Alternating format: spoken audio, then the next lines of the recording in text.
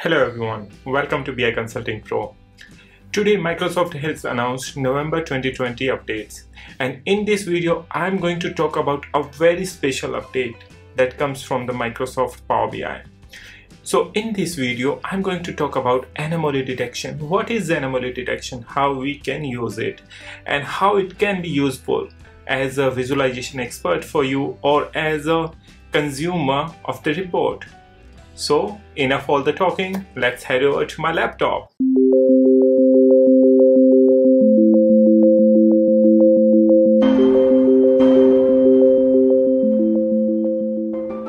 So you can see I have this report opened over here, and here I have a very small data model. This data model has just two tables. One is the calendar table and another is the sales data. As I talked to you earlier, like in today's video we are going to talk about the anomaly detection, but before going into that one I would also like to tell you that there are certain more updates came from the Microsoft. One of those updates are the new data model view. As you can see over here, you can in the properties you can set these labels up or down, and even the relationship keys. Generally we face a difficulty to find the relationship key. We have to click on our relationship and then only those are gonna highlight it. But now with this new model view we can just make this show key field when card is collapsed, or pin key field on the top of the card. So once you will switch on those features, what is gonna happen, then the keys that we are using in the relationship, they are gonna be at the top of those each card. And there is a collapse and expand options as well. Apart from that, the new field list feature has been come, and which is in preview, and there is one more feature, that is the apply all filters is now, which is generally available. So those are the some of the updates, but yes, there are quite a few more updates as usual, but we are not gonna go over there right now. What we are gonna focus over the anomaly detection, how we can use that feature. For that, let's go in my report, and over here right now there is nothing. After going into the report, what I want to see how my sales data appears over the time, plus I want to see if there is any anomaly in the data. That means, is there anything that I need to be worried about or suddenly going up or down? So that's how we can find it out using this anomaly detection feature. So let me just create one visualization, which is my line chart, because line charts are the most useful visualizations where we can see a trend over time. Now let me drag it a bit more on the top, and here I'll go first for my sales, and let me put sales in the values field over here. Once I have this, then I want to see the trend over a time. So for that I'll bring the date field, and you can see over here clearly my sales is from 2003 to 2005. This is just a sample data, so your data can be varied from till today's date or maybe in the past last 10 years or whatsoever. But here we are trying to find the anomaly in the data. So how we can achieve that? Once you do that, after that what you need to do, you have to go in, you have to select first the visual, and then we have to go in this analytics tab. You can clearly see where my mouse is pointing out. This is the third one in the visualization pane. Once you will click over there, at last there is a find anomalies. We have to click over here, and let me just go down a bit. So these are the, right now there's no point or there's no anomaly has been added so that we can find it out.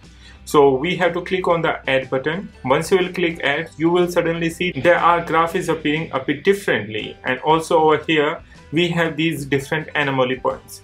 By default the sensitivity level would be 70%, and which you can increase or decrease, depends upon your requirement. Once you will increase it, so what's going to happen, even there would be a slight change from the expected value, it's going to show you. For example, I make it 100% and apply, so you will see there are lots of anomalies points because we have increased the sensitivity over here.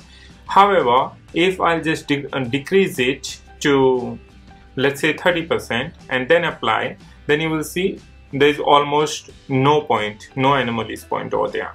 So that's how the sensitivity varies.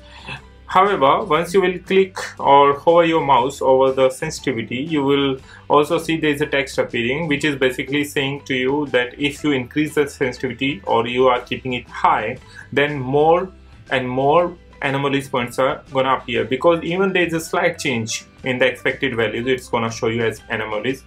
And if you are gonna make it low, then of course we are ignoring all the anomalies over there. So we are not gonna do that. We are just gonna keep it at 70, and let me make it over here 70 and then apply, so that we can see our anomaly points over here. That's a great way to see. Now what other options do we have over here? First, we can change the shape of the anomalies. For example, instead of this drop kind of shape, I want to make it to diamond, or even I can make it to rectangle, or I can make it to triangle. So they are different, or even circles. So let me just keep it right now over there, the drop point itself. And now there is a color as well. You can change the different colors. So generally it's anomaly, so let's keep it red. And then there is expected range style. So expected range style means over here, let me just increase it a bit. So you will see there's some shadows over there, the gray area over there. So that is actually showing you the expected range. What should be the expected range? It's more like the forecasting. It's automatically, the AI engine is automatically forecasting it, that its range is expected to be like this.